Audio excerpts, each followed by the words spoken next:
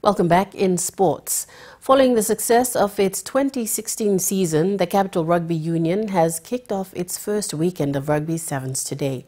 12 men's and 9 women's teams have been drawn to compete this weekend. Due to the reconstruction of the Baba Rugby Park for the 2016 FIFA Women's Under-20 World Cup in November, CRU has secured the Tauranga Barracks Rugby Oval to host its Sevens matches. Scholar Sengi with the details. The rugby fraternity in Port Moresby turned up in numbers to see through the first weekend of Rugby Sevens matches at the Tauranga Barracks Rugby Oval today. CRU Sevens 12 clubs have fielded a men's team each and 9 women's teams to kick off the Rugby Sevens hype. The Tauranga Barracks Oval has been secured as the alternative venue to host the CRU Sevens this year. This is due to the reconstruction of the Bava Rugby Park once again for the FIFA Women's Under-20 World Cup to be held in November. This has forced the association to delay the start and span of its annual competitions. The Sevens competition is scheduled to run for the next 3 weekends before the staging of the Export Rugby Sevens Series Championships scheduled to be held at the end of this month. Scholar Sengi, NBC National Sports, Port Moresby. Pacific Games Council President Vidya Lakan has emphasized on the need to have more physical education in primary and secondary schools in the country. Paul Tomic Jr. reports. A presentation from lay secondary school teacher Simon Mai and NSI's Mike Smith has prompted the call for more physical education in schools. This was highlighted by Vidya Lakan, the Pacific Games Council President, at the second day of the National Sports Policy Conference yesterday. Lakan hopes that formulators of the sports policy consider the concerns of schools and will take them on board. And once it goes to the Minister and goes to Parliament for approval, that it'll become a national policy. And then the important bit is, okay, these are the national policies. What steps are we going to take?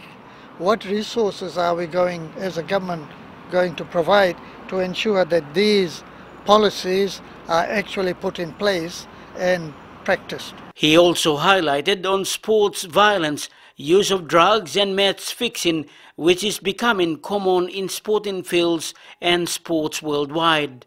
Should be very fresh in our minds what happened in Russia.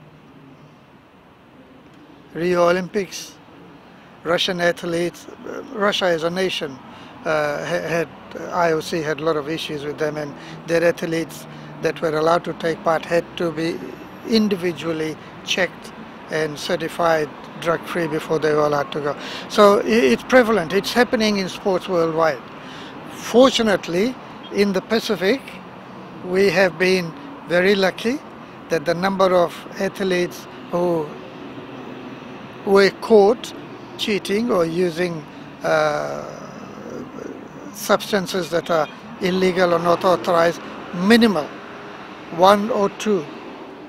But that is not to say that in the future the numbers are not going to increase. Paul Tomic Jr., NBC National Sports, Port Moresby.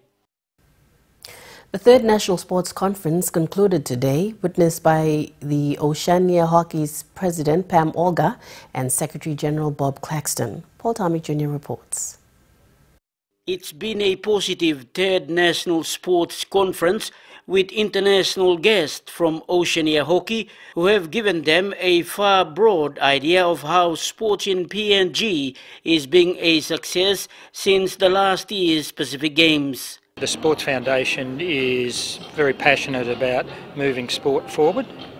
That won't be without its challenges because, he said, having a world-class pitch to play on, which will only accelerate the skills of the players to play on.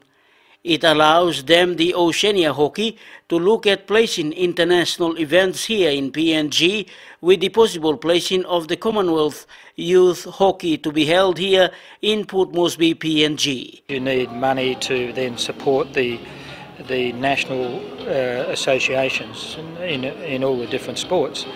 Now, that's going to take a lot of funding, and that'll be a challenge for the government. Bob Claxton, said obviously the PNG Sports Foundation is passionate about moving sports forward, and that will not be without the challenges, because to move sports forward, apart from the sports facilities, they need the money to then support the national associations in all the different sports. The national associations, including hockey, have a larger now responsibility to make sure their governance of their sport is in order. I think the conference will find that they've got a lot of feedback and a lot of information that they can use to distill and help shape that policy. Paul Tarmick Jr., NBC National Sports, Port Moresby. Wraps up sports for tonight, Jerry. It's back to you. Thank you, Evelyn.